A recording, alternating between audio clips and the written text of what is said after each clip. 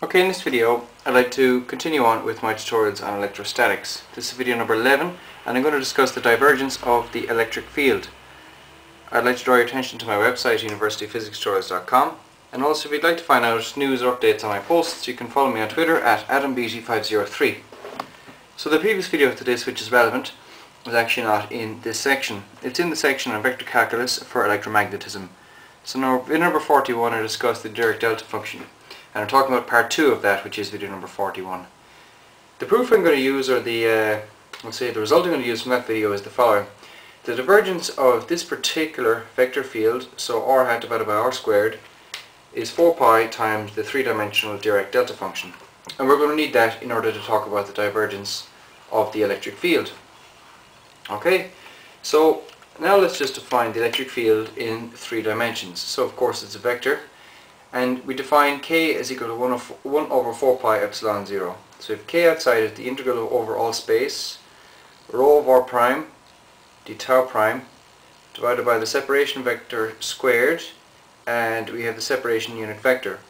Notice that the separation vector is r minus r prime. So the prime variables are for sources and the unprimed variables are for tests, or the detector. Okay? So you note that we're integrating with respect to the sources. Now we need to take the divergence of this.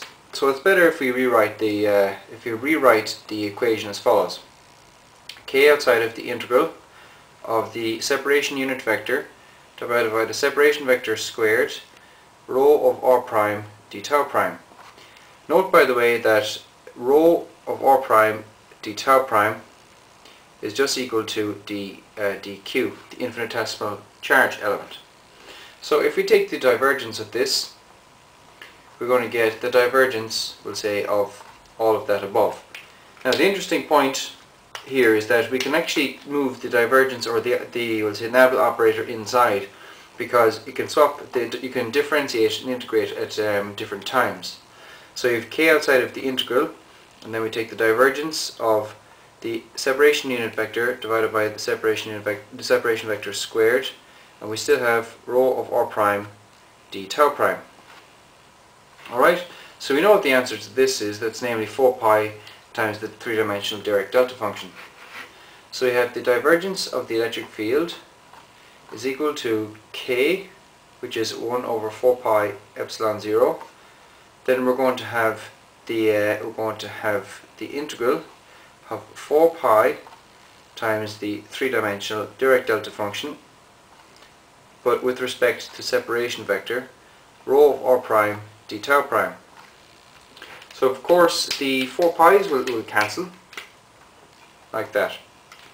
So close to the end, what we're left with is that the divergence of the electric field is equal to 1 over epsilon, the integral of the three-dimensional Dirac delta function with respect to the separation vector and more. But we can rewrite the separation vector as r minus r prime, and then we have rho of r prime d tau prime. Okay, and all of this of course is going to integrate simply to 1 times the 1 times rho of r. So you're going to get rho of r divided by epsilon 0. Now in the video on Gauss's law for the electric field, we actually proved the divergence theorem, or we used the divergence theorem to get this form. So of course we can use the divergence theorem to go backwards and actually get Gauss's law in integral form. So what we find here is the divergence of the electric field is equal to rho over epsilon 0. Okay, so thanks for watching. Please pass it on to your friends, subscribe to my channel, and you might also click on universityphysicstutorials.com.